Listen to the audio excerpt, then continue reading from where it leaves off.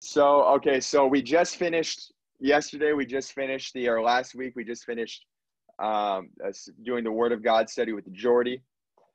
And today, we're getting together for the discipleship study, right? So we're pulling the brothers in. We're sitting down with Jordy, and we're going to look at some biblical discipleship, right? And this is the first study that's really confrontational, right? Of like, we really have to confront, and the scriptures are really going to confront people where they're at.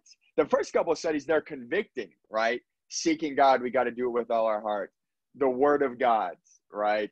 The Word has to be the standard. And it's convicting. It's super convicting, right? It's like, man, this is, because a lot of times it's like, man, like people may agree, but in the back of their head, they're like, I'm not doing this. I haven't been doing this, but I should be doing that. And it's, you kind of get sobered up there.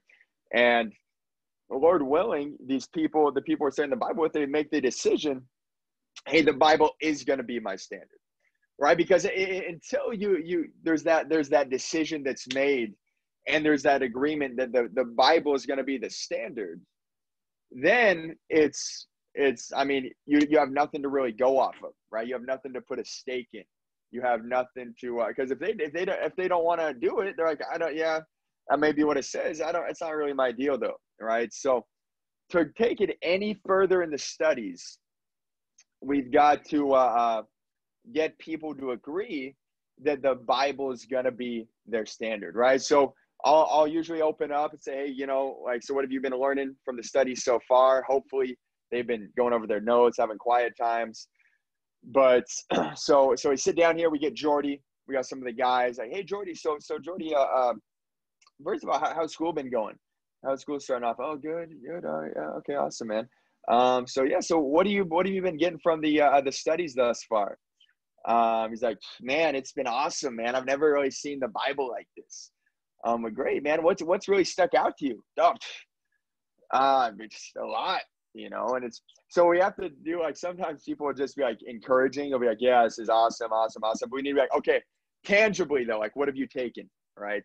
And so we need to make sure that at the very least, right, we got, okay, from the Seeking God study, that was all about seeking God, right? But how do we seek God? I mean, we got to do it with all our hearts. Absolutely. Absolutely, Jordy. What else?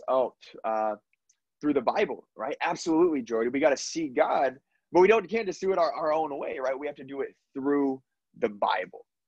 Absolutely. And then the next study we did, Jordy, was the Word of God study, right? And that study was all about what?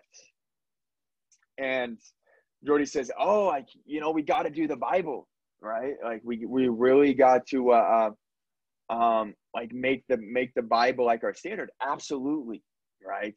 Did anything stick out to you there? Yeah, I mean, Hebrews 4, like the word cutting was super convicting. And yeah, man, absolutely, man, the word's gonna cut us. And yeah, totally, man. I'm glad you really retained what we looked at. But before we get into it, why don't we say a prayer? So say a quick prayer. Lord God, thank you for Jordy. Thank you for this Bible study, and be with us during this time. And amen. All right, say a quick prayer. And then we say, all right, Jordy. So today's study, what we're going to look at is not just how we seek God, or not just what the standard needs to be, but today we're going to look at the life aspect as well, right? And to sort of connect what I'm talking about, let's go to 1 Timothy chapter 4. Let's go to 1 Timothy chapter 4 to open things up.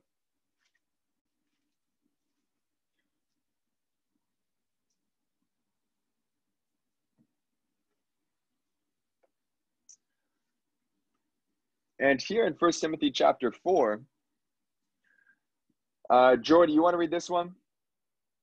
You want to read verses 15 and 16? Oh, yeah, totally, man. Awesome. Go ahead. Be diligent in these matters.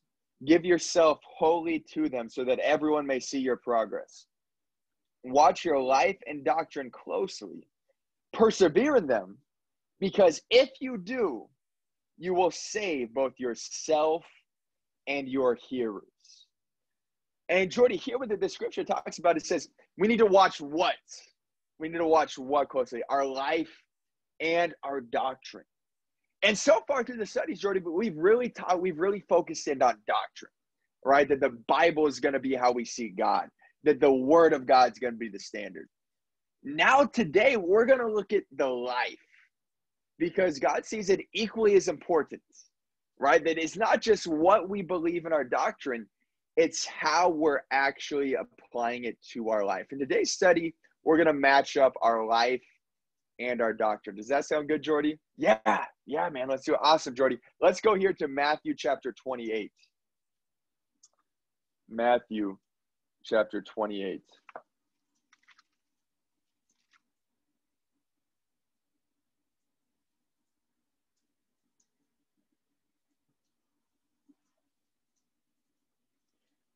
And here, Jordy, here we're going to pick it up here in verse 16. And do you see the title of that?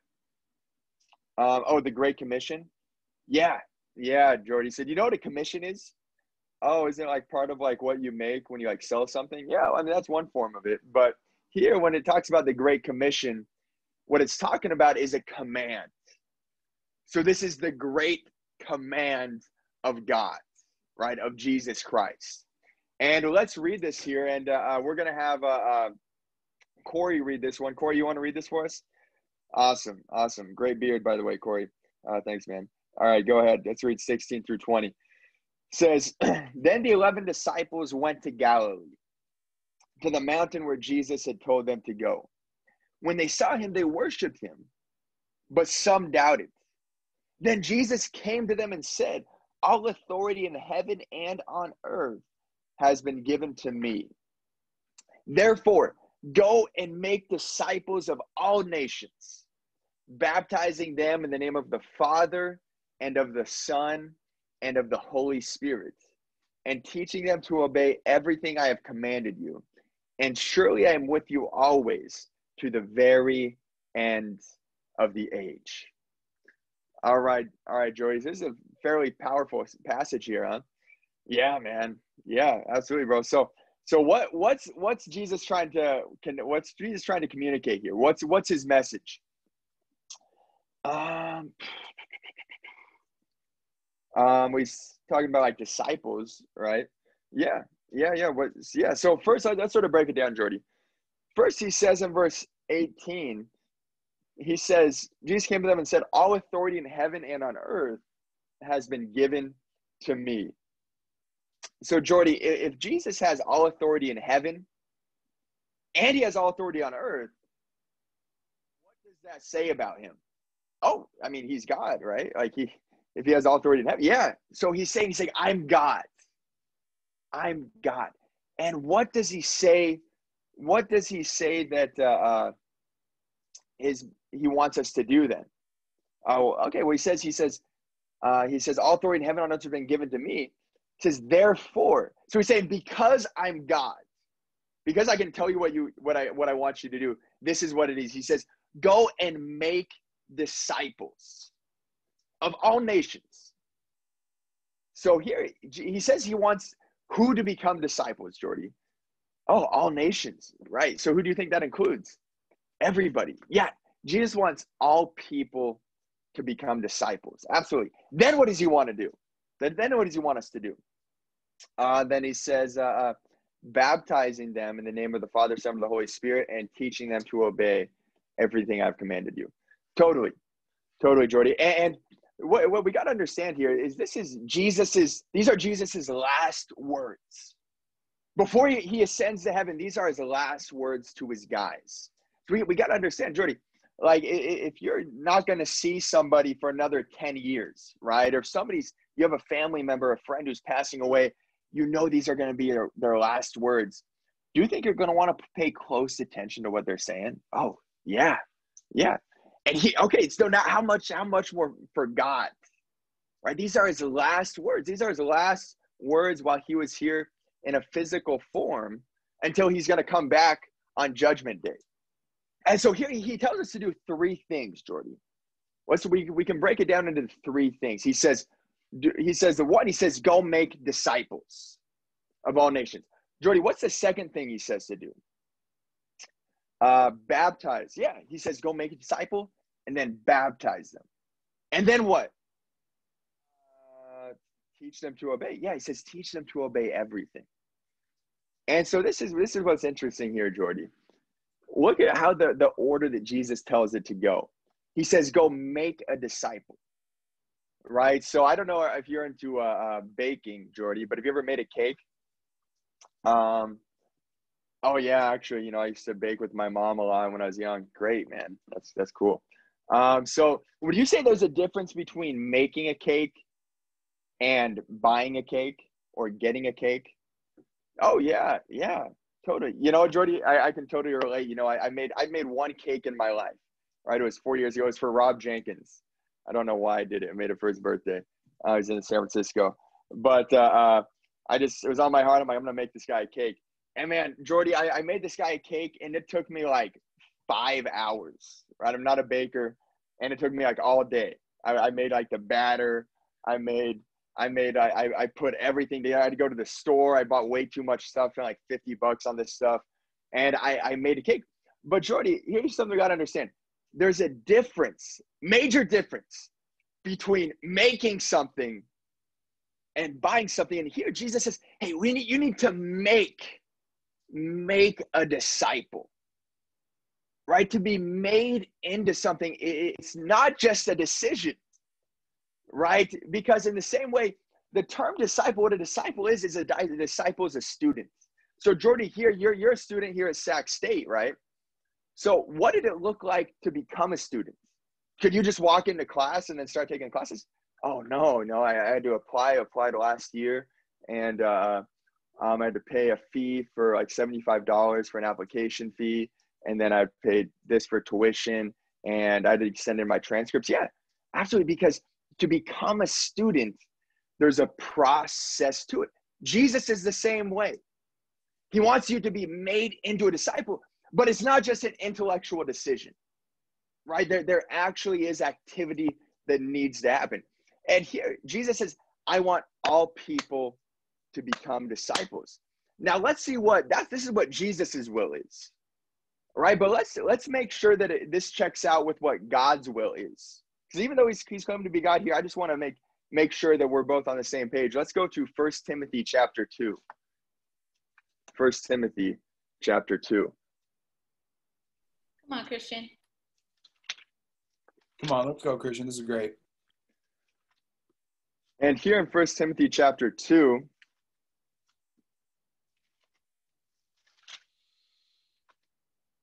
and I'm going to have Chris read this one. And Chris, you want to read this? Okay, thanks, man. You're the best. You also want to read verses 3 and 4 here? All right, go ahead. This is good and pleases God our Savior, who wants all men to be saved and to come to a knowledge of the truth. And so here in 1 Timothy, it tells us what God's will is. What does it say that God's will is? Oh, he wants all men to be saved. Absolutely. And here he tells us God wants all men to be saved. And sometimes what I'll do is I'll make like a box, right? I'll be like, Jesus equals God. Jesus wants all people to be disciples. God wants all people to be saved. And it's just like, it's all equal to each other, right? So there's no disconnect between disciple, saved, with God, against God. It's all one, right? It's all one. Jesus wants all nations to be disciples. Why? Because it's cool? No, it's because that's what it means to be saved, right? But Jordy, I want to show you a scripture that shows that only disciples were baptized, right? Let's go to John chapter 4. Let's go to John chapter 4, because I know for myself, Jordy, I was baptized when I was 8 years old. Were you baptized when you were younger? Oh yeah, I was baptized when I was a baby. Okay, yeah, it's very common, man. Very common. The majority of people who get baptized, they do it when they're young, right? When they're either babies, when they're young kids.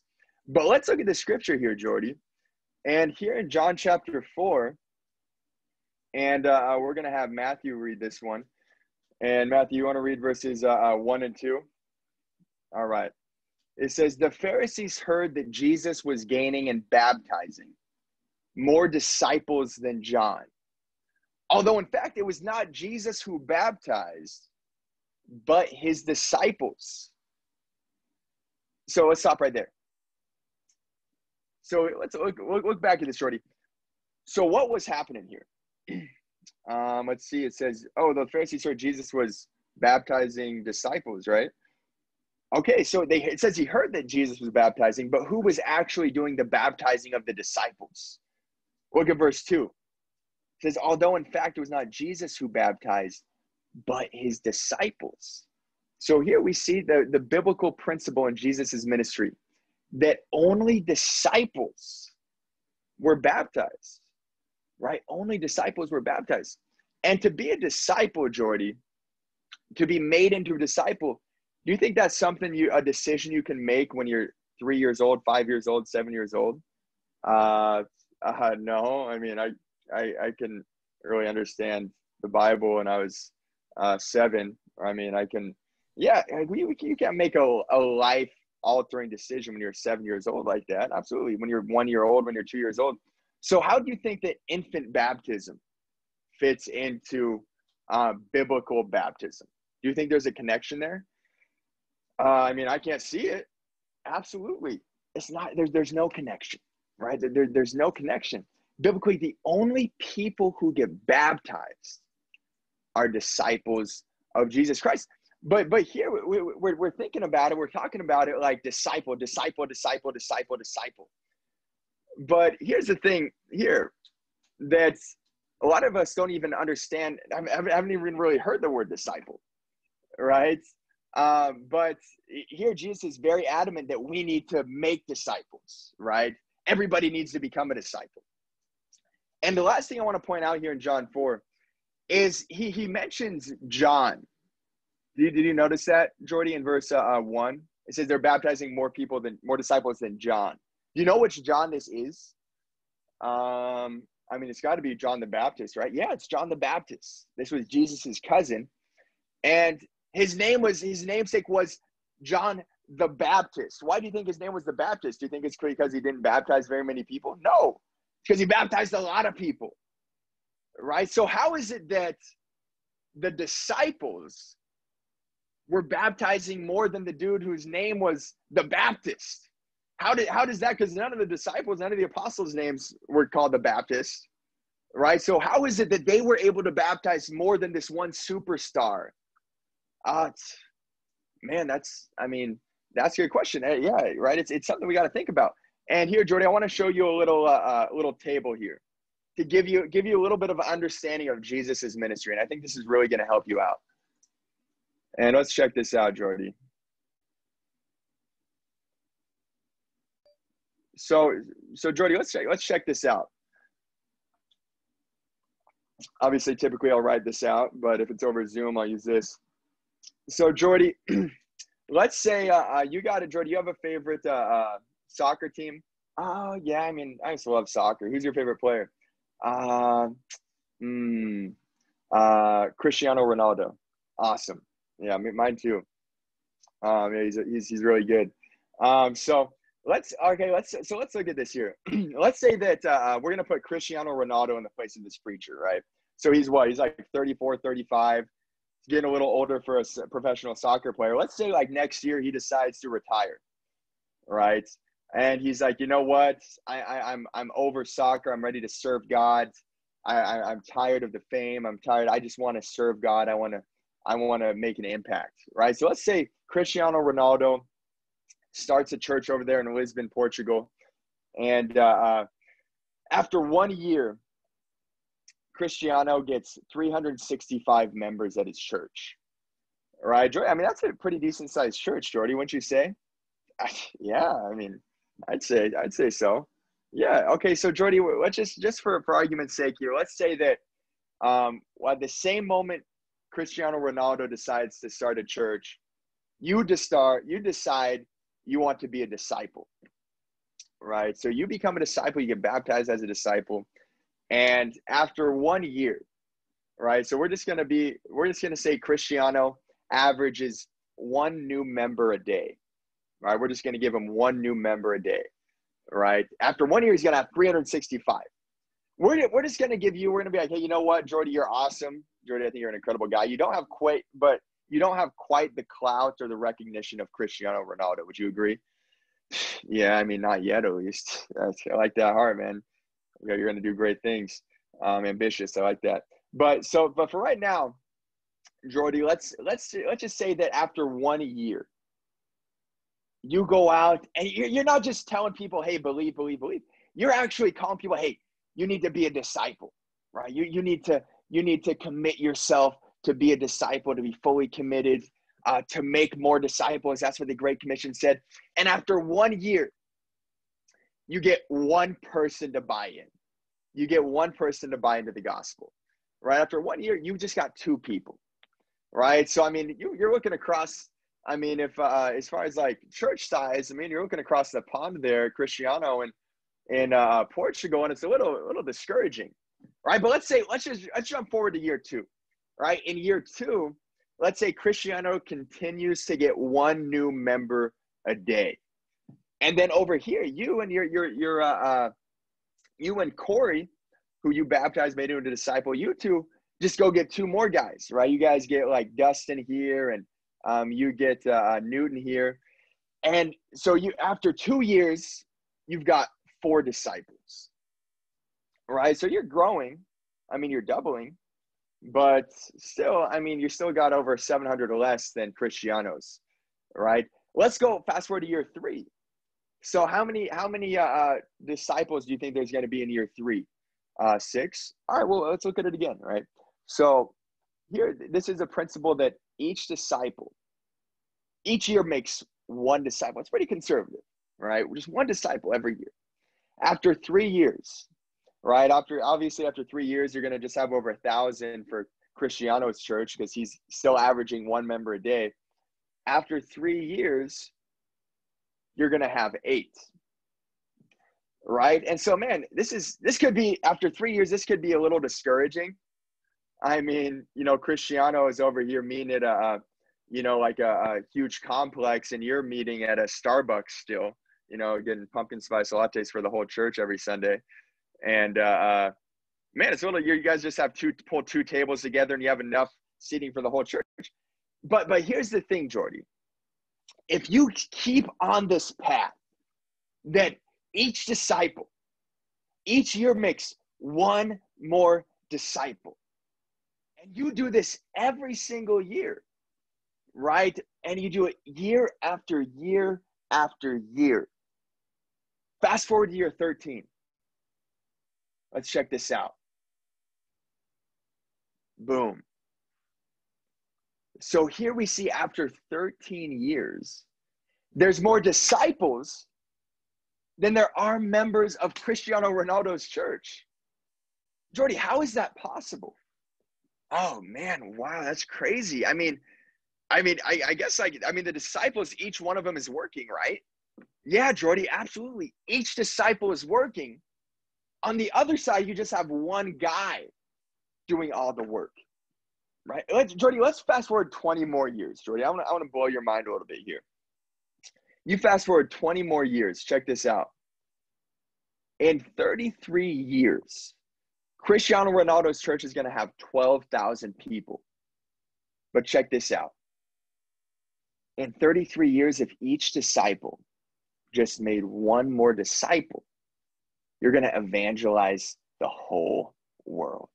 Now, Jordy, does this mean that after 33 years that the whole world is going to be 100% disciples? No. I mean, there's a little less than 8 billion people in the world right now. There's not even 10 billion people. But what this shows us is that Jesus's method actually works, of disciples making disciples making disciples. Now, here's the sobering reality, right, Jordy, is that in Cristiano Ronaldo's church, do you think those people are disciples? I mean, can they be? I don't know. Jordy, I mean, here's the thing, Jordy. What do disciples do? Oh, they make more disciples. Yeah, absolutely, Jordy. Disciples make more disciples. And here, Jordy, not one of these people made one disciple. The scary thing about that, though, that means that Cristiano Ronaldo isn't a disciple. Because a disciple, what does Jesus say to do? He says to make more disciples, right? That's like me calling myself a mechanic, but I've never opened the hood of a car, right? It's like, oh, well, I mean, I know about cars. I've read about cars. I used to play video games. I had like a setup in my house with like, like like with a steering wheel and a gas pedals, like in my living room. Does that make me a mechanic? No. Right? So just because somebody's talking about it doesn't make them a disciple, right? You actually need to be doing the work. And we see here that when we do the work, we can have a true impact on the world. But Jordy, we were talking a lot about disciples here, disciple. The question is, what is a disciple? Right? I mean, like a lot of people, like for the most of us, we grow up and what's the word we hear? We hear the word Christian, right? The word Christian. And so, Jordy, let me give you a chance here to answer a couple questions. If you were to define the word Christian, what would it be? Word Christian. I'd say somebody who believes in God. Totally. 100%. I agree. A Christian is somebody who believes in God. All right. The next question then would be, what defines a disciple? Right. And so this is usually, I'll write this out on a like a piece of paper here. I'll say Christian and then disciple. And I like to put Christian on the bottom, right? I'll say Christian. And then, the definitions will change, but it's always, something like that. And then I'll say, all right, now, Jordy, what's a disciple? If you were to and again, Jordy, this is just based off your understanding of it. But how would you define a disciple? Oh, I mean, it's somebody who's going out and making more. It's somebody who's actually like super evangelistic. Yeah, absolutely. It's somebody who's making more. It's somebody who's offensive about their Christianity, right? Yeah. And I'll say, awesome, Jordy. And it's interesting because even though usually we don't hear the word disciple today, the two words actually come together in the Bible, right? It's pretty cool. Let's check this out. Let's go to Acts chapter 11. Let's go to Acts chapter 11. Let's go, bro.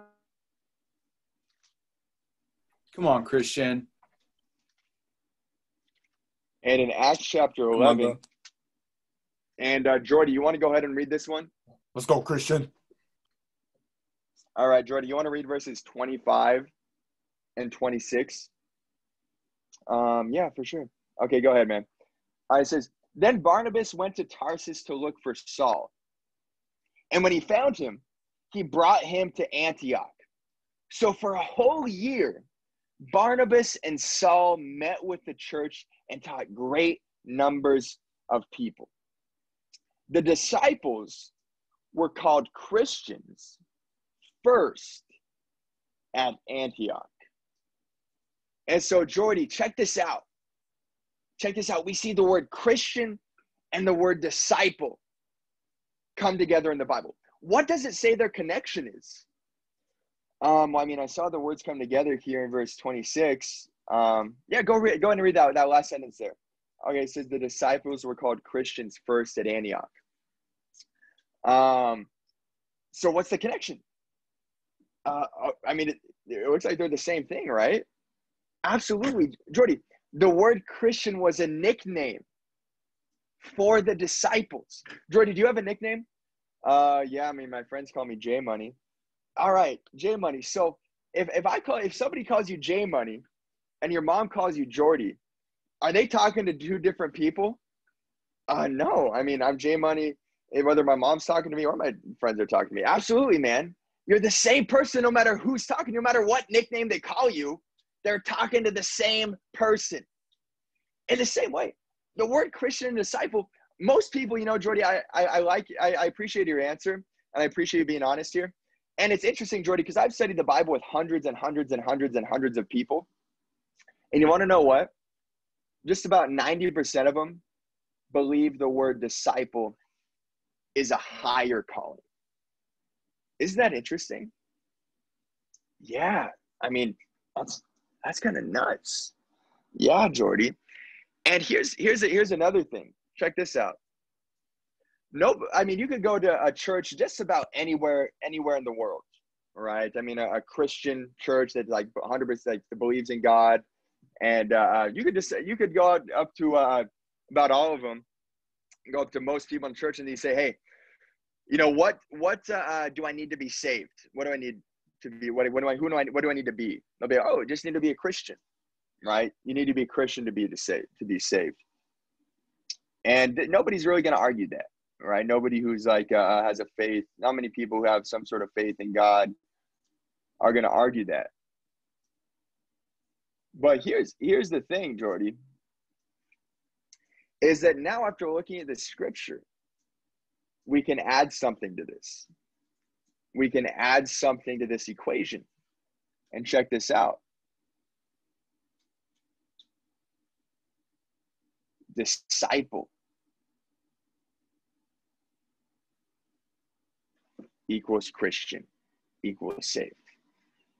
Why can we do that? Because it's a synonym, right? The word Christian, the word disciple, you could exchange them. Or it's like Jordy and J Money. You could switch them. There is always going to be the same person, right? So Jordy, do you think you can be one of these? Like, could I like pick and choose what I want to be? Could I be like a Christian and be saved and then not be a disciple? No, I can't. It's all got to be connected. It's all got to be connected, right? So if I want to be saved, which God wants, God says, come to a knowledge of the truth and be saved. Jesus wants all people to be disciples. It's all connected, Jordy. But most people, just know the word Christian. And here's something crazy, Jordy. Let me ask you a question.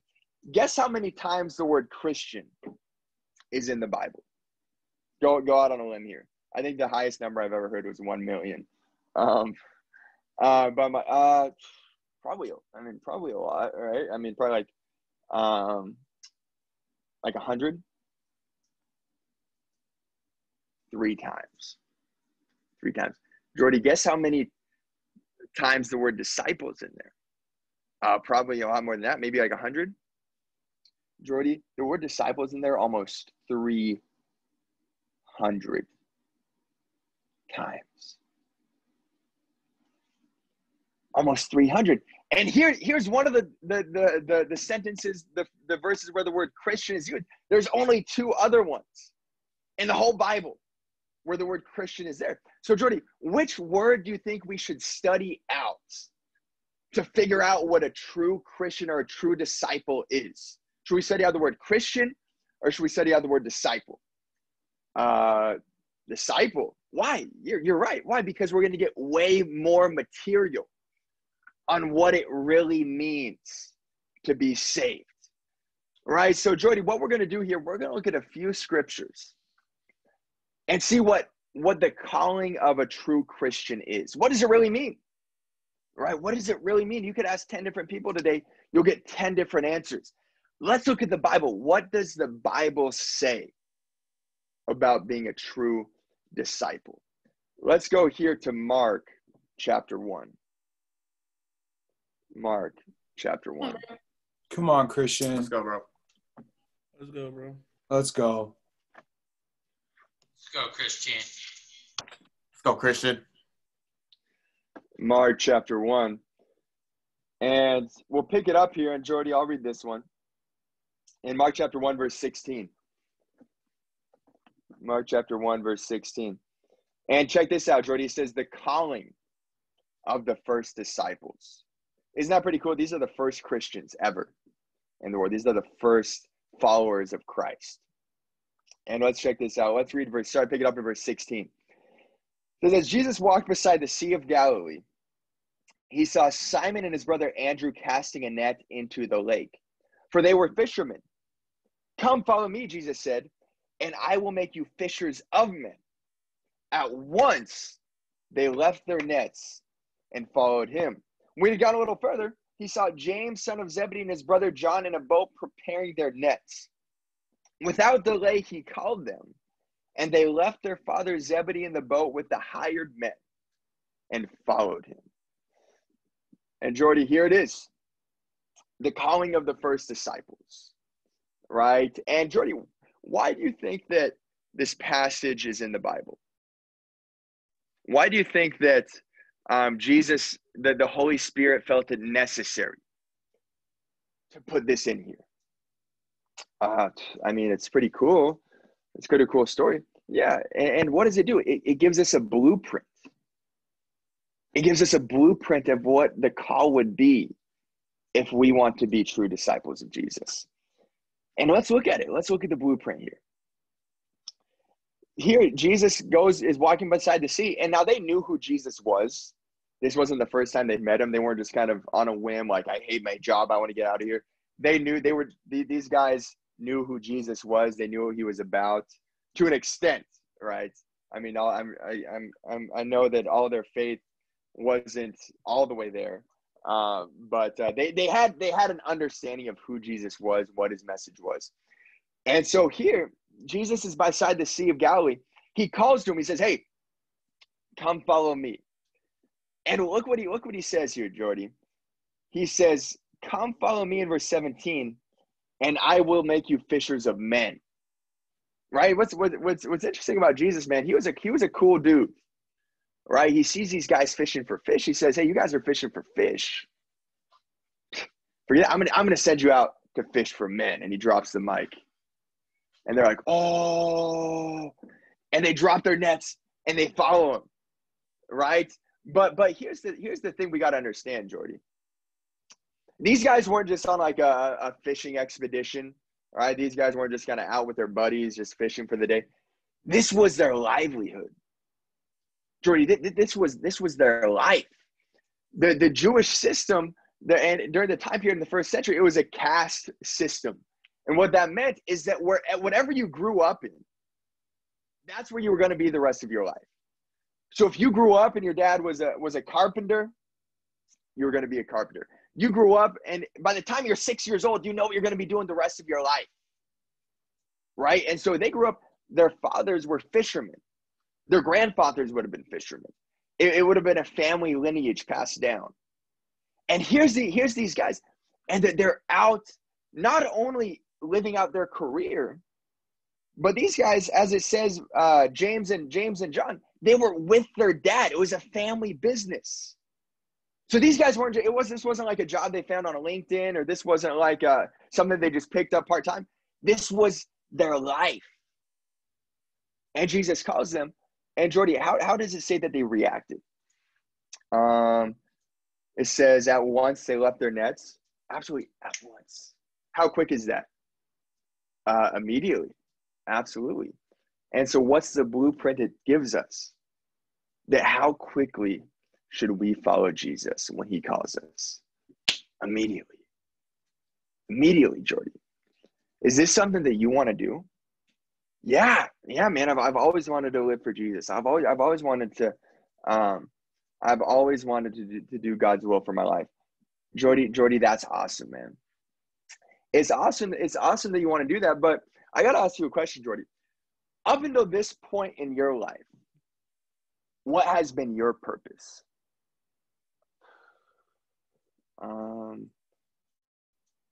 Maybe like I don't know. Honestly, man, I'm not sure. Jordy, you know what? Yeah, I appreciate you being honest, because you know what the reality is. The majority of people go through their life, and they never have their true purpose. You want to know why that is? And they go through life, and you know what the number one demographic of suicide is, Jordy? It's middle-aged men. It's middle-aged men. You'd think it might be like high schoolers or teenagers or people who are going through, but no, it's people who've seen the world, who've done the career, that had the jobs, tried out the world, had a family, and you get to be 40, 50, 60 years old, and you see, man, there's no purpose in this. And they kill themselves. They kill themselves. And Jordy, the majority of people are going through their life right now with no purpose. With no purpose. Why is that? Because God's calling not only these guys here in Mark 1, God's calling all people to become fishers of men. So here, Jordy, what would God call your purpose to be? Oh, make disciples, right? Fish for men. Absolutely, Jordy. God wants your purpose to be make disciples. And, Jordy, it's interesting, because, we have a lot of people in our church, and we have an international church. And, there's a lot of people with a lot of different jobs, right? A lot of different careers. But something we got to understand, Jordy, there's a difference between a career and a purpose. So we have people who are teachers, doctors, nurses, Uber drivers, people who work at Target, people who are managers, people who have in every walk of life. But your career as a true Christian isn't your job. Your career or your career is not your purpose. It's your job. It's not your purpose. No matter what career you go into, Jordy, your purpose is going to be to make disciples. So if you're a doctor, right, and you have other doctors you're working with, you work at a hospital, you even have patients, your purpose isn't to actually heal the people.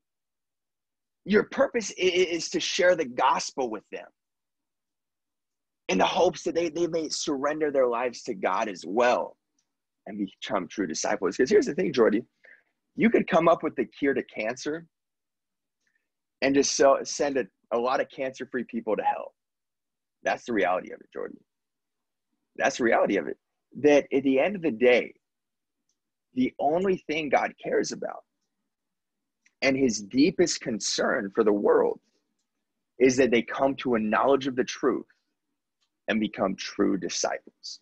And Jordy, I'm fired up that you want to do that and that you want that to make God's purpose your purpose. But I want to show you a few more scriptures to show you what that's going to look like, right? I don't just kind of want to throw you in blind and say, hey, now go do it. I want to give you a little bit of an understanding of what that's going to look like. Let's go here to Luke chapter 9. Let's go to Luke chapter 9. Come on, Christian. Let's go, bro. Let's go, bro. No. Luke chapter 9. And we're going to pick it up here in verse 23. It says, then he said to them all, if anyone would come after me, he must deny himself and take up his cross daily and follow me. For whoever wants to save his life will lose it, but whoever loses his life for me will save it. What good is it for a man to gain the whole world and yet lose or forfeit his very self? And Jordy, looking at this passage here, Jesus is turning, he's talking to a group of people. And who does it say that he's addressing here? Look at verse 23. It says to them all, if anyone, all right, so who does anyone include? Everyone. So everyone who would have a desire to be a disciple, this is what God would call them to do. He says, it says, if anyone would come after me, he must. He doesn't say, I hope. He say, if anybody would come after me, I hope that they would deny themselves, right? Because Jordy, people have this understanding of Jesus, this misconception that he's just asking for like a little nib of the crumbs off your plate. He just wants like 10 seconds of your day, and then he just wants a couple minutes. The reality is, Jordy, is that Jesus doesn't need our acceptance, right? Jesus is a king, right? Jesus is a king. He has every right to ask for everything. And that's why he feels comfortable here. He says, hey, if you want to follow me, the front door of that, The front door of being a true disciple is denying yourself every day. What it really boils down to, Jordy, you want to know what Christianity is? It's radical self-denial. It's self-denial in the highest degree. Because what you're doing, you're not living for yourself. You're living for your whole life for somebody else. You're living your life for Jesus. And that's why he says here, he says, whoever wants to save his life will lose it. He's saying, if you want to save your life, if you want to go to heaven, you want to know what you're going to do? You're going to let go of your life. You're going to let go of the things that you have in your life that you just have to do. I have to have this job. I have to make this much money. I have to move here at this point. I have. He said, you know what? You got to let go. You got to let go. You got to relinquish control of your life. You got to lose it. And if you lose it, you'll gain it for eternal life. But he says, you know what? You have the option. What's the option? The other option, he says, whoever wants to save his life will lose it, but whoever loses his life for me will save it.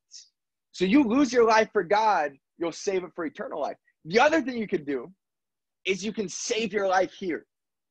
You can grab onto every little pleasure you want, every little hope you want, every desire you have for your life. And you know what? You have every right to do so. You have every right to do so. You can live your life exactly how you want. You're just not going to go to heaven.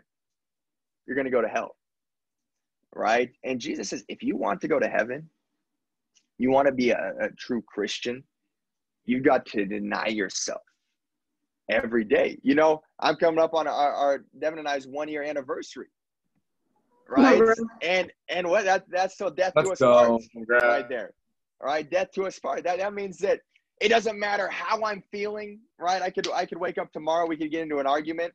I could go out, I could drive, I could drive, and I could drive to another state, right? I could just leave my phone here. But at the end of the day, I'm married. So I could go to another state, and a girl could help me at a counter or something at a restaurant. And at the end of the day, I'm like, okay, hey, nice to meet you, but you know what? I'm married. I can have an argument, we can have a fight, but at the end of the day, I made a commitment. No matter how she's treating me, no matter how I'm treating her, which is usually pretty good, right? No matter how I'm treating her, no matter what my feelings are, that I made the decision. I'm gonna come home every night. I'm gonna be her husband until I die, until the day that I die. I'm committed. You know, they have those T-shirts. They have those T-shirts that has like a bride and groom on top of a cake, and it says "Game Over." Right? Because there's a reality of it. It's like, hey, the games are over, buddy. All right? It's like, from now on, you're denying yourself. And in the same way, ironically, right? Not ironically, I think God appointed it, but God calls the church the bride of Christ. The bride of Christ. In the same way you deny yourself in a physical marriage, it's like, I'm committed no matter where life takes me. It's the same way in a marriage with Jesus. That no matter where life takes us, we're going to be totally committed every single day. Right? And Jordy, let's look at one more. Let's look at a couple more scriptures here before we close out. Let's go to Luke chapter 9. Later in Luke chapter 9, verse 57. Come on, Christian. This is awesome. Come on, Christian. Let's go, bro. Let's go. Luke chapter 9. And so sometimes I'll look at this one, but typically what I do now, I'll look at the next one we're going to look at after this. But this is one that's good to look at, so I'm going to share it right here just for us. So, Jordy, let's look at this one here, and we're going to have Corey read again. And Jordy, right here before verse 57, what's the title here? What's the title? The cost of following Jesus, right? Yeah, absolutely. You know, what's interesting? The Bible tells us here, following Jesus is actually going to cost you. Most people think it's a free ride, right? It's like, hey, I don't I want it, so he's going to give it to me. It's like, no, it's actually going to cost you. Even if you want it, right? Even if you want it, it's not just something that you're going to get just from having an intellectual want of it, right? I mean, I could go down to the Mercedes-Benz dealership, and look at a $120,000 car. I maybe dress up really nice and, kind of talk a big game, and say, yeah, I could maybe rent like a Tesla or something for like $40 for a couple hours. I could drive in, and I could talk to them like, yeah, guys, I'm looking at a car here, and I think I want this one. I want this one right here. I don't even need to test drive it. I want to, let's get it. Can I get it out today? I'm going to drive it out there. Absolutely, man. Absolutely. Let's run the paperwork here. And, they sit down, and they drop the forms, the financing. I'm like, okay, so, I've never wanted something more in my life. I kind of tell them, like, this is just such a special day. I've always wanted this. And, man, I could get emotional, man. I'm just so grateful for you guys giving me this car. Like, yeah, man, I'm glad we could work with you, bro. And then I say, I don't know if it's a issue. I mean, I'm sure it's not, because we already talked about, I'm going to drive it off today. But I only have $87 in my checking account. And don't even get me started on the savings. I have less than that. But $87. I'm gonna have more money at some point. But it's cool, right? I mean, I'll just drive it off. I know you already said you want me to have it. It's a big deal for me. Is it cool if I drive it off the lot today? I mean, what's gonna happen? They're gonna kick me out of their office before I even finish telling them how much I want it, right? Why? Because it costs something.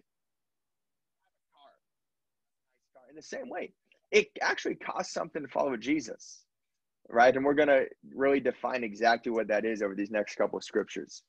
But here in Luke chapter 9, verse 57, it says, as they were walking along the road, a man said to him, I will follow you wherever you go. Jesus replied, foxes have dens and birds of the air have nests, but the Son of Man has no place to lay his head. All right, that's the first guy comes up to him. And he says, hey, I want to follow you. But what was the cost he was unwilling to pay? He was unwilling to be homeless. What Jesus said, he's like, hey, I don't have a home. Foxes have dens, birds have nests. Myself, I just go town to town. I sleep in the grass.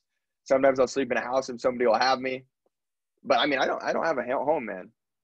And this is like, dang. There's no account of this guy following, right? The next guy, he said to another man, follow me. But the man replied, Lord, first let me go and bury my father. Jesus said to him, let the dead bury their own dead. But you go and proclaim the kingdom of God.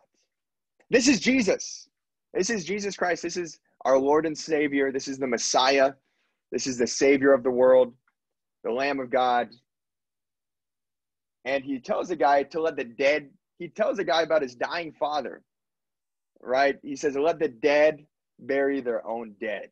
Does that seem pretty harsh, Jordy? Yeah, I mean, I never knew Jesus said that.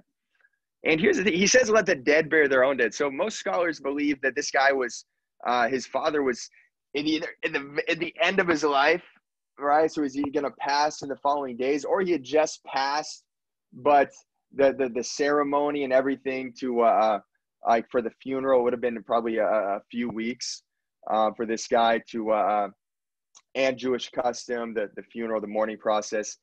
So it would have been a little bit of time. It would have been longer than a month or so, but Jesus responds. He says, "Let the dead bury their own dead." How would the dead bury the dead? That's a good question. He's talking about the spiritually dead, Jordy. He's saying, you know what? The people back in your hometown, they're spiritually dead. They're not disciples. Don't waste your time. Jesus understood time was short. He understood that we never know what the next moment's going to bring. He knew he only had 3 years. He didn't have time to waste. And so he said, hey, you know what? You're going to follow me. You're going to be a true disciple. You can't waste a month. It's a waste. What? Why? Because that 1 month you're just sitting there with your father who's not open. A month you could be sharing the gospel. Is a month you could be preaching discipleship. Is a month you could be reaching out to people who really want it, who really want a true relationship with God. But this is what Jesus calls. He says, let the dead bear their own dead. Look at this next guy. This next guy is just kind of crazy here.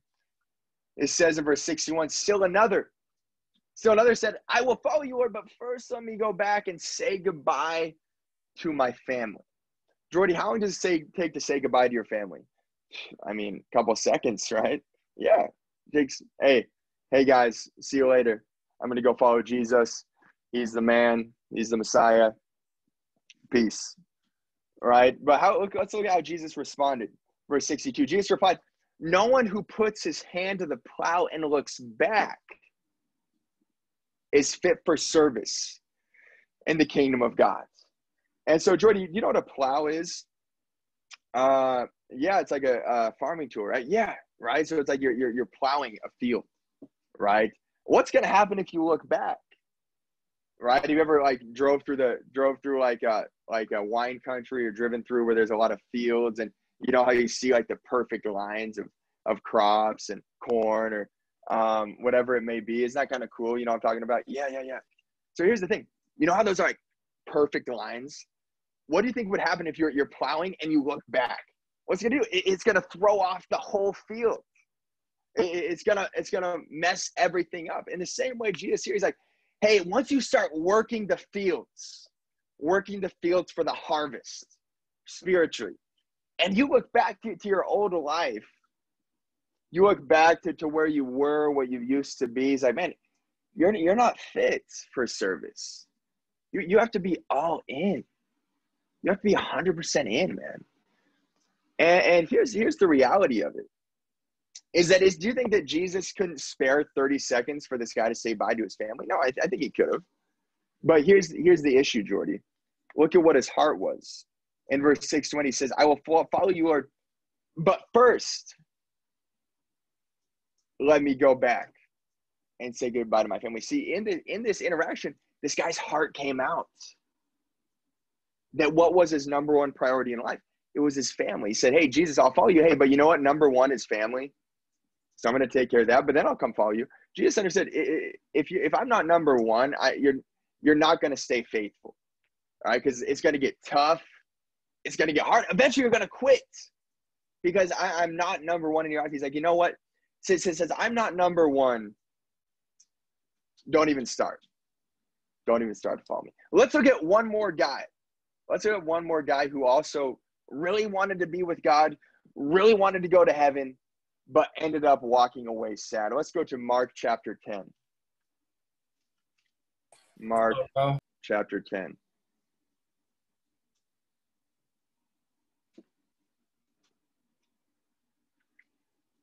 And here in Mark chapter 10, and we'll have Chris read this one again. He did a really good job last time. And Mark chapter 10, here verse 17, it says, as Jesus started on his way, a man ran up to him and fell on his knees before him. So this guy's running, he's sliding up to Jesus on his knees in front of probably thousands of people.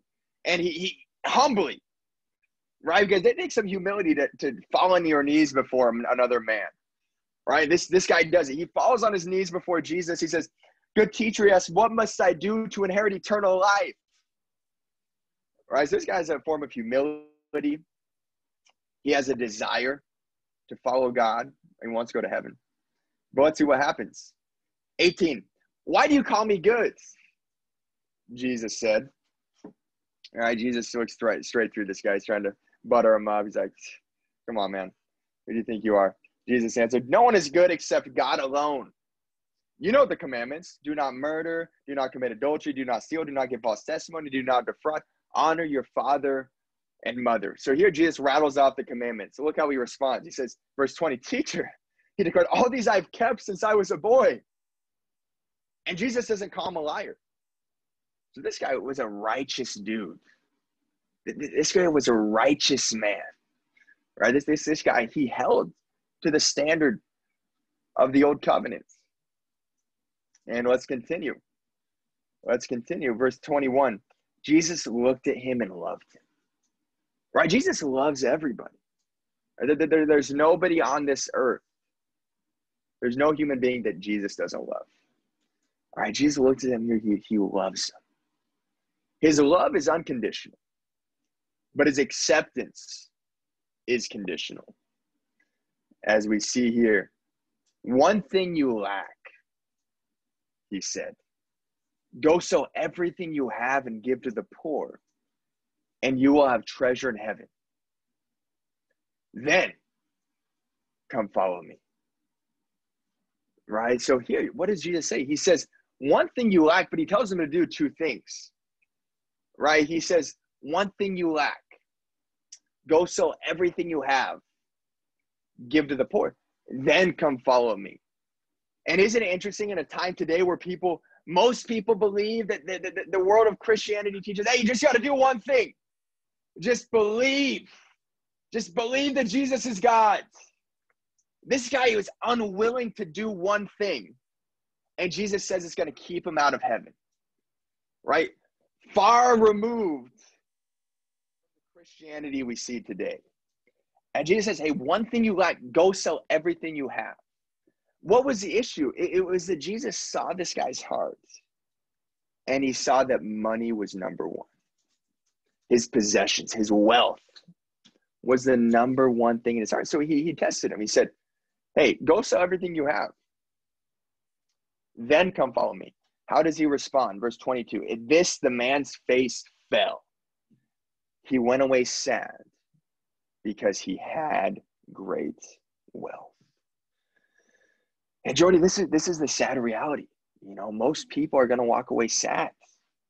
Most people are going to walk away sad. Why? Because at the end of the day, most people have other things in their life that they fundamentally have above God. But Jordy, it's so awesome to be studying the Bible with you as a man who really wants to put God first. But let's close out here. Let's go to Luke chapter 14. Let's go to Luke 14. Let's really tie this together. Luke chapter 14.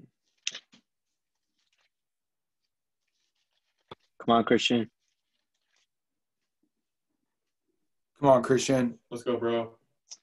In Luke chapter 14, verse 25. Large crowds were traveling with Jesus. And turning to them, he said, if anyone comes to me and does not hate his father and mother, his wife and children, his brothers and sisters, yes, even his own life, he cannot be my disciple. And anyone who does not carry his cross and follow me cannot be my disciple. So, Jordy, just check this out. It starts off in verse 25. He says, large crowds traveling with Jesus. This represents the religious world today, right? Everybody wants to be on the Jesus bandwagon, right? Jesus is Lord. Jesus is awesome. Jesus is my buddy, right? Jesus takes naps. You know, it's awesome, man. He's cool. He's a cool dude. He wears Toms. He wears ripped up jeans. He relates to me. He understands me. That's the Christianity, right, that most people see. And it represents the large crowds, right? The large crowds is the religious world. And Jesus turns to him. He doesn't want, because at this point, Jesus is a celebrity, right? And he's like, you know, I don't want you guys just following me for the thrill. He's like, and so what he does here, he distills. Whenever there's a big crowd following Jesus, one of what he does, he never turns around and says, thanks for coming. He always says, hey, if you really want to be here, you got to repent. And he really boils it down to the reality of the situation. And he says here in verse 26, if anyone comes to me, does not hate father, mother, wife, children, brothers and sisters, even his own life, you can't be my disciple. Jordy, here, Jesus says, if you don't hate your family, you can't be a disciple. These are Jesus's words. These aren't my words. I probably wouldn't have said it. I probably wouldn't have said this, you know. But here, Jesus does. He says, if you don't hate your family, You can't be a disciple. What do you think he means by that, Jordy? Man, I don't know. Like, I never think of Jesus and hating people, like, especially your family. Yeah, absolutely, Jordy. And, the word hate here, he doesn't mean actually hate, like burning rage, right? He's when it says hate, if you look at it, the other gospels, you'll see he says, whoever doesn't love their family less than me is not worthy of me. And what he's saying is that if you don't have, this is your priorities. These are your priorities, Jordy. So you got, up until this point, you got yourself, right? Your own wants, your own desires. You got your friends. You got like your family, maybe like right even with you. You got your hobbies. You got, you got your job. You got school. You got, and then you got, some other commitments you got down here. And then it fundamentally, Jordy, up to this point, where's God been? He's been about right here, right? When it's convenient, you'll go to church and you'll hop into a Bible study. But fundamentally, Jesus has been to the bottom of your priority list. What Jesus is calling you to do here, what he's calling the crowd to do, he's saying, you got to take me here and boom, put me so far above all of your other priorities that separation feels like hate. The separation, there's such a separation between your commitment to Jesus and everything else. There's a feeling of hate, of not being wanted. There's a discontentment with the other people, with the people and the relationships in your life when they see you really prioritize Jesus. And Jordy, this is something I've experienced. I became a disciple in May of 2016. And you know what? I studied the Bible, made Jesus Lord, got baptized on May 15th as a disciple. And you want to know what? My family didn't really understand. Every year my family did as a 1 week camping trip. And Jordy, my dad called me. He said, hey, so we got a 1 week camping trip coming up here. And we got a trip coming up. So it's going to be Thursday through Tuesday this summer. And I said, awesome. Dad, I'm going to come up Thursday. I'm going to head back Saturday. I'm going to head back Saturday for a church on Sunday. He said, we'll do something up here on Sunday. We'll have a little service. And I said, no, I'm going to head back Saturday. At this point, granted, I'm 22 years old at this point. I said, I'm going to head back Saturday. He said, no. He's like, stay up here for the week. It's a family trip. And I said, I'm going back Saturday. I said, I'm sorry. That's what it's going to be. And my dad blew up. He was, I was taken aback. He was screaming at me. He said, you're disrespecting me. I feel dishonored right now. And he's like, it's in the 10 Commandments, you got to honor your mother and father. And here's the thing. Absolutely. We got to honor our parents. We got to honor our family, but not at the expense of sacrificing our commitment to Jesus. And in that time, for the first time in my life, I put Jesus over my family, and they felt it. And as a true disciple, when you really start to put God first in a practical sense, not just talking about it, your family and your friends are going to see it. And Jesus says here, you got to be willing to count that cost. It continues. Verse 27, anyone who does not carry his cross and follow me cannot be my disciple. Here he says, it's different than the last scripture we looked at that said in Luke 9 that said, carry your cross daily. This is talking about carrying your physical cross. He's talking about a physical death. And we know he's talking about a physical death because the majority of the apostles were killed for their testimony. Outside of Judas, who hanged himself, and John the Baptist, who was boiled alive but survived and exiled to the island of Patmos, all of the rest of them were killed for their testimony. So when Jesus said, hey, you guys got to be willing to carry your cross, they understood the reality of the situation. They were going to have to physically be willing to die for this. You got to believe that from the large crowds who started coming, at this point, they started to simmer down. right? He continues, verse 28. He doesn't just stop there. He doesn't say, all right, guys, now we got our group. He keeps going. He keeps distilling it. Verse 28. Suppose one of you wants to build a tower. Will he not first sit down and estimate the cost to see if he has enough money to complete it? For if he lays the foundation and is not able to finish it, everyone who sees it will ridicule him, saying, this fellow began to build and was not able to finish. And so here it's connecting your Christian walk with building a tower. And it says, if you're going to build a tower, what are you going to do? You're going to sit down and count the cost. Why is that, Jordy? Why would you count the cost before you started to build something? I mean, I've never done construction or anything. So, well, think about it, Jordy. If I'm going to build a house, or let's say I own a construction company, and I'm going to build a house, so we're going to put our company name out front. We're going to put big stakes in the front yard to display the company, the brand. What I'm doing that when I take upon the responsibility of building a house, then that becomes identified with me. And what I mean by that, and how that relates to this, is Jesus says, if you're going to become a disciple and you're going to follow me, count the cost. Understand that this is a lifelong commitment. He says, see if you have enough money to complete it. Why? Because if I start building a house, put the stakes, put a huge sign in the front yard, it's like, this is my company, we're working on the house, we're building this house, and we get halfway through and then decide, oh shoot, we don't have enough money. And we pack up all our stuff, and then there's just a half-finished house in a neighborhood. Everybody who's going to be driving by, the neighbors, the people in town, they're like, hey, that was the house Jordy's company was building.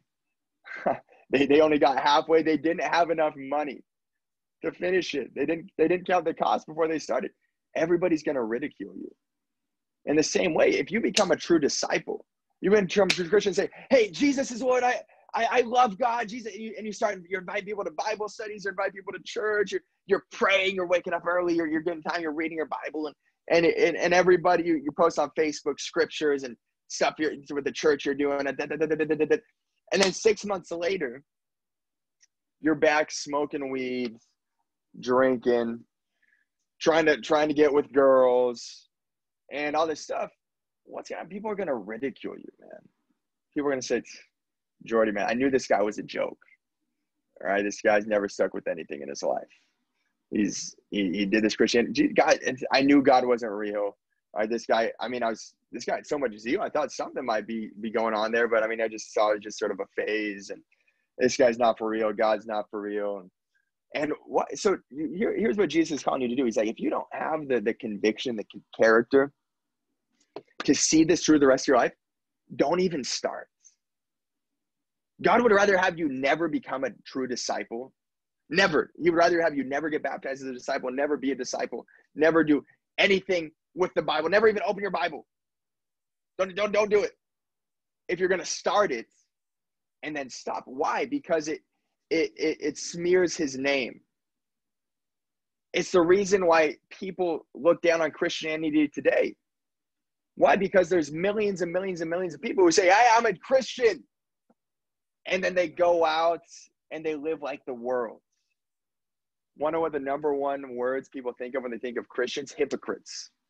Hypocrites. People who there's so many memes, Reddit groups, chat groups, and just deep-seated hate and disdain in people's hearts because of people in their life or people they've seen who've claimed Christianity but have walked a completely different path. And Jesus understood this was going to happen. He said, you know what? I don't even want you to start. Don't tarnish my name. If you're going to be in this, you got to be in this for the long haul.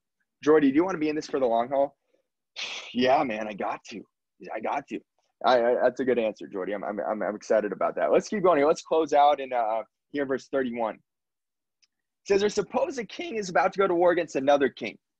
Will he not first sit down and consider whether he's able with 10,000 men to oppose the one coming against him with 20,000?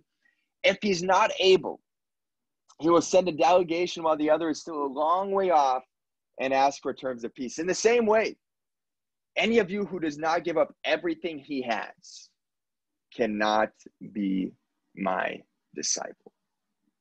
Here, Jordy, Jesus paints a picture for us. All right, let me paint a picture for you here. So here, Jesus paints a picture. And Jordy, have you ever seen the movie 300?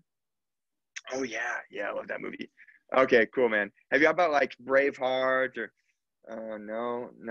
Yeah, I didn't. Probably not. You're a little too old for you. But you know, in the movie 300, right? You know how they sort of have a battle on the cliff, right? And they're sort of like they're kind of like pushing them to the cliff, and they have all these battles on the cliff so that they don't have to take on the full army at once. But then eventually, what happens? All right. Eventually, what happens? What happens is called plain warfare, which was how things were done in the first century, right? It wasn't like today where, there's a lot of people like it. There's like guerrilla warfare, and it wasn't the case back then. You'd get one army here, with just swords, daggers, and some armor on you, and you just charge at each other, right? It was very primitive. And Jordy, what the picture that Jesus paints here is that there's two armies. Would you see? You catch the size of the two armies? Yeah, it looks like 10,000. Yeah. And then what's the other one? 20,000, right? Yeah, 20,000. All right. So here, this is the picture he paints. He says, if you're the king of the army of 10,000, right? He's talking to the you, right? The army of 10,000. He's of those of you, if you're a commander of an army of 10,000 people, and you see somebody coming against you with 20,000. You see somebody coming against you with 20,000 troops. What does it say you're going to do, Jordy? It says here you're going to send out a delegation. Yeah, it says you're going to send out a delegation while the other is still a long way off. Why is that? Because if you wait too long, Jordy, what's going to happen? They're going to destroy you. Right? He says, what are you going to do? You're going to send out an army while the other is still a long way off and ask for terms of peace. So here's the reality, Jordy. Here's you, the king of the army of 10,000, right? And because you're here in the crowd here. You're the people Jesus is talking to, the people who would want to become disciples. But who do you think the king of the other army is? The king of the army that's one day going to judge the world. God, right? He's going to judge. Yeah, Jordy, God. God is going to judge the world, and he's this king. And so here, the picture that Jesus paints, he said, if you're the king of this army of 10,000, you're going to send out a delegation. You know what a delegation is? Yeah, you send somebody out on with a messenger or something. Yeah, absolutely, Jordy. You're going to send somebody out, meet in the middle, ask for terms of peace. Now, when you meet for the terms of peace, who's going to be dictating those terms? Is it going to be you?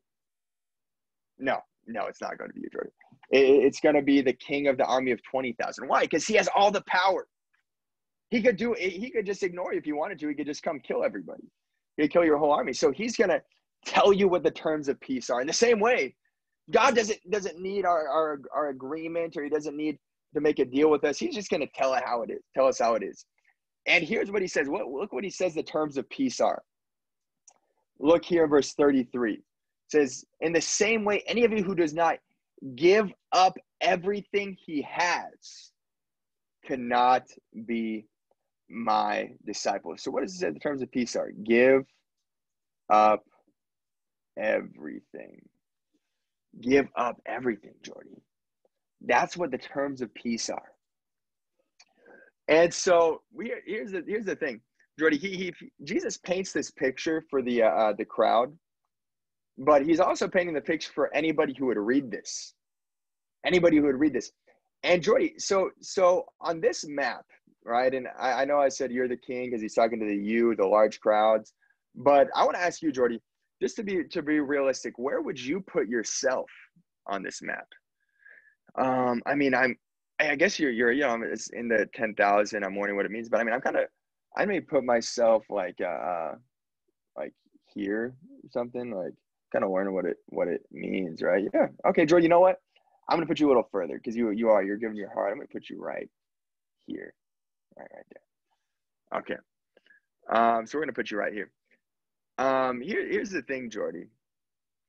If you're right here, which we'll say you are, because this is a spiritual reality we're looking at, right? So this war that he's describing, this is a true spiritual war that we're actually in right now. So here's the thing, Jordy, if God came back right now, while we're sitting here during this Bible study, God came down and judged the world, where would you go?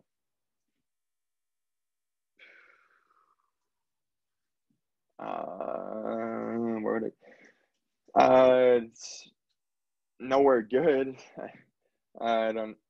Jordy, you want to know why you said nowhere good, right? Because of how convicting and alarming it is to say I'd go to hell. But as real as you and I are sitting here right now, as real as these pages are in front of us, as this ink is on this paper, if the world ended right now, you would go to hell. Why? Because you're not with God. You're not with God. You're not a true disciple, as you yourself have admitted. What are some ways to know a true disciple? One, do we even know what a disciple is? Two, is have you made any disciples? And Jordy, it's just not the reality that you're in. But I appreciate you seeing it. But you got to make a decision. What are you going to do about it? What are you going to do about it?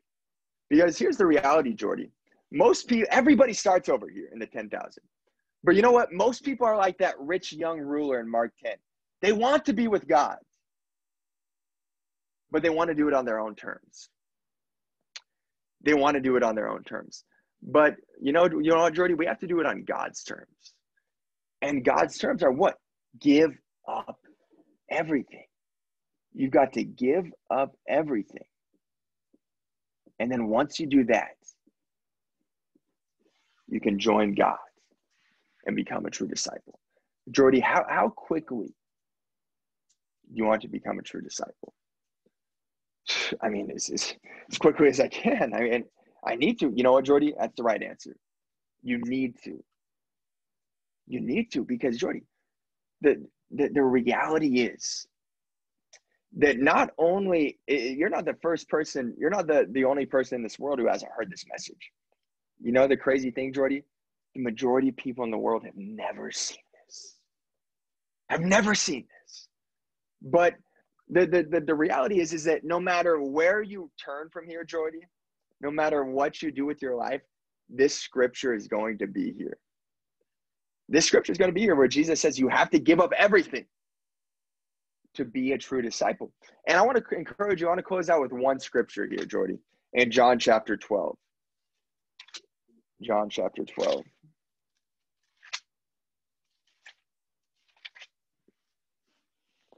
And I do think it's important when we look at the 10,000 to 20,000 to have a moment where you make sure they're engaged, right? It's like you got to make a moment, right? You got to make a moment. Make sure they're getting it. Don't try to rush through it because you're nervous.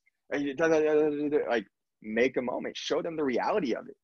You know, something that hit me when I studied the Bible is that, you know, Jason sat down with me, showed me the scripture, and just let me stew in it. I said I'd go to hell. And he said you'd go to hell. And it's okay. Have some silence. It's okay. You don't need to talk every second during a Bible study, right? Have some, allow them to soak it in. See it. Understand the reality. You know, it's like up until this point, they've never seen anything like this, right? They've never seen every Bible study it's ever been is like, you should do this. God hopes you do this. It's like they've never seen the reality that they're not saved, right? And so I think it's something we got to understand is like how big of a deal this is. We may see, you know the scriptures, you know the Bible study. You've done this probably. Some of you guys have done this hundreds of times. At very least, you've been in probably a few discipleship studies. We've seen it. You sat through it. They never have. This is the first time they've ever seen it. This is the first time we've ever seen it. We got to make a moment. And the Luke 14 is that moment. We got to build up to it, right? We got to build up to it. And as far as sometimes people won't be as agreeable as Jordy, so I could give you some more tools, and we'll talk about that. We can talk about that off the call. But for time's sake, let's close out here in John 12. Grateful for Jordy and his humble heart here. In John 12 and verse 47. And Jordy, I want to encourage you here with this scripture because Jordy, I appreciate your heart, and I appreciate you really seeing the reality, accepting the reality. But I want to share the scripture with you, John 12 here in verses 47 and 48. And Jordy, you want to close this out? Read that one. It says, as for the person who hears my words but does not keep them, I do not judge him. For I did not come to judge the world, but to save the world. There is a judge for the one who rejects me and does not accept my words. That very word which I spoke will condemn him at the last day. And so Jordy, this is what's going to happen after you leave here is you're going to be tempted to find a way out of this. It's human nature, right? We look at the scriptures, you see that God's really calling you to make serious change in your life. We're gonna try to, your sinful nature is gonna try to grab whatever it can to really submitting to the scriptures. You're gonna go home, you're gonna try to think of scriptures that could get you out of this. But here's the reality, Jordy. The scriptures we looked at today are always going to be here. And as it says here, the scripture says, there is a judge for the one who rejects me and does not accept my words. That very word which I spoke will condemn him at the last day. Which words? The words Jesus spoke, the gospel, the discipleship message, right? The message we looked at today. We can't run from it. Jordy, we have to accept it. And I want to call you, Jordy, to really meditate on these scriptures. Accept them, right? Accept them, because this isn't, Jordy, at the end of the day, this isn't my standard. I grew up, I never knew this. I never knew that. I went to church my whole life. I never knew this. Somebody had the heart to sit down with me 4.5 years ago and show me the reality. Show me, and by the grace of God, I had the humility at the time and the soft enough heart to really accept it. Accept the teaching. And Jordan, I just want to call you to accept this, because you're going to leave here tonight and everything in your bones is going to tell you to try to find a way out. But I want to call you to accept this, and let's keep studying, Jordy. Let's make you into a true disciple. When can you get together again? Free tomorrow morning. You don't have class till 2. Okay, man, let's get together tomorrow. 9 a.m. 9 a.m. Let's get on it, man. Let's go after. How's that sound? Good. Awesome, bro. Jordy, it's been great studying the Bible with you, man. I have a lot of vision for you, bro. And I know God wants to do great things with your life. And I just want to call you, bro, to take it one day at a time. Take it one day at a time. Go home, meditate on these scriptures, and let's get together tomorrow. You want to pray for us? All right. Amen. Go ahead. Prayer. And that is the discipleship study. Come on. Let's go. Awesome. Let's go.